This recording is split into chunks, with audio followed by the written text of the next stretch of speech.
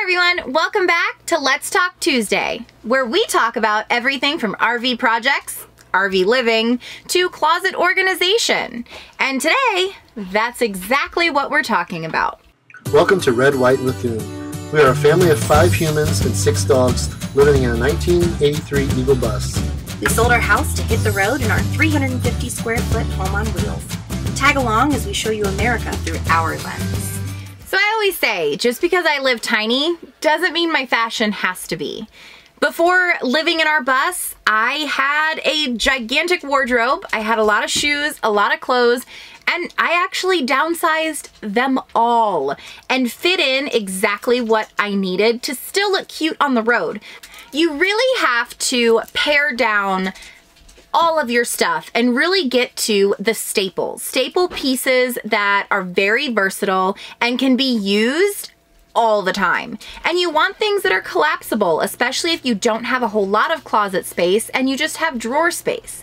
For us, we were fortunate enough to be rebuilding our bus ourselves. So we were able to include the things that we truly wanted and needed.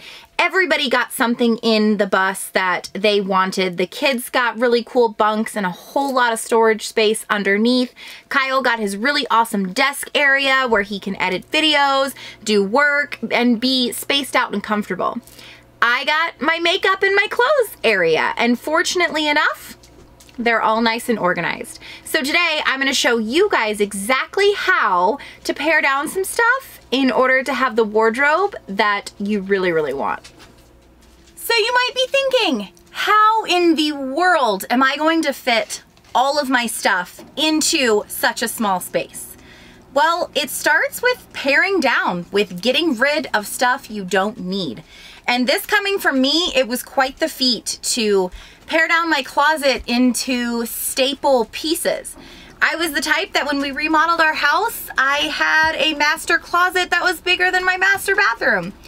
I know, it's a little bougie, but that's just stuff that I like. You know, you may be into arts and crafts and have an entire room dedicated to that. So what I did was I pared down. I really went through my closet, tried on all of my things to see if, 1, they still fit, 2, if I loved it, and if I'd worn it in the last 6 months. But if you're gonna be full-timing in colder areas, you need to make sure that you include a couple of those staple pieces as well.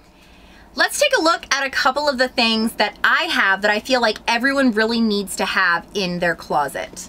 I have 3 main pairs of jeans. I have some boyfriend jeans, I have some skinny jeans, then I have some bootcut jeans. So I have 3 different types of jeans that I can wear a couple times each before I have to wash them.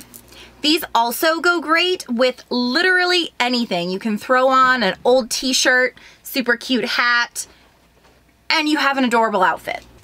Another piece that is a true staple, my jogger pants. These are super nice, so easy to wear, pack, fold, and they really don't even get wrinkly.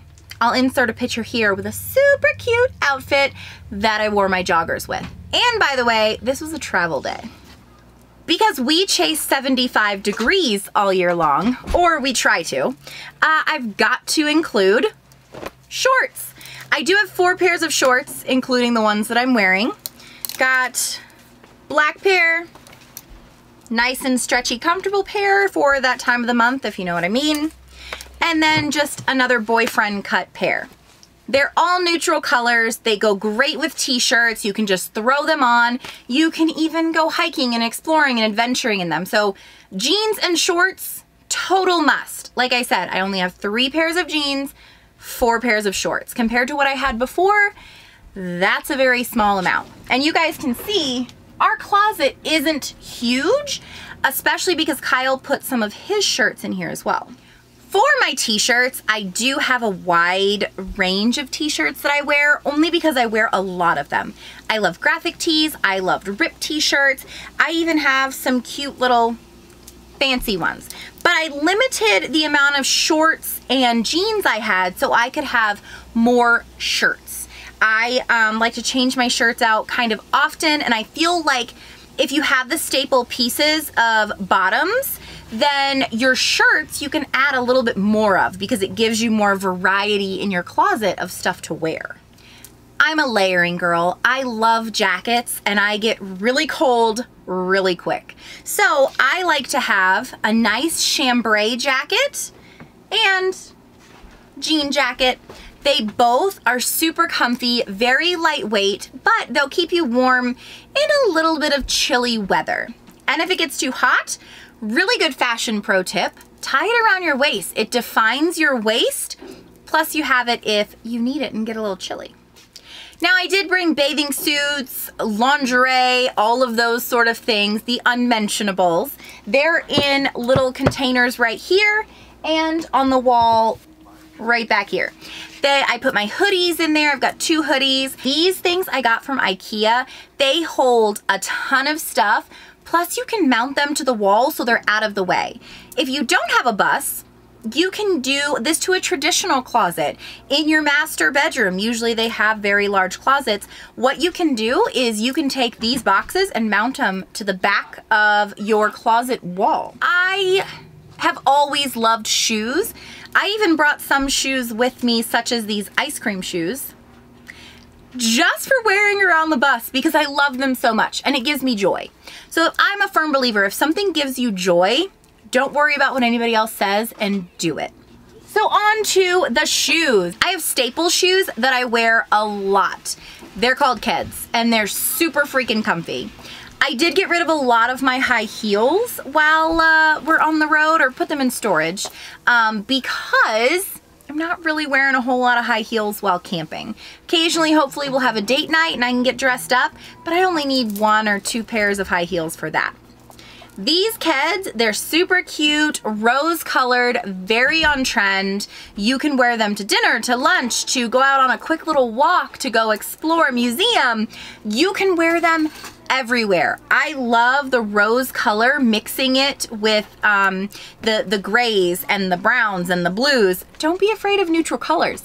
You can mix neutral colors and that's what I do all the time.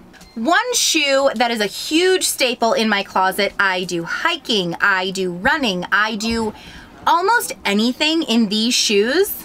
They're my Earth Runners.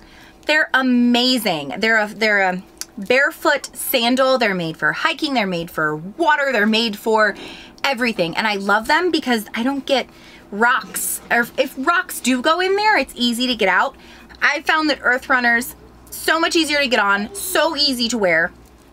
Definitely one of my top shoes that you need in your closet. Of course, you don't have to go this crazy with shoes, but Kyle's shoes are in here as well. I got a shoe rack that I had in my own closet, spray painted it gold, and put it in the back of our closet. Fits perfectly like a dream. You don't have to have this many shoes, but you can still make room for your staple shoes.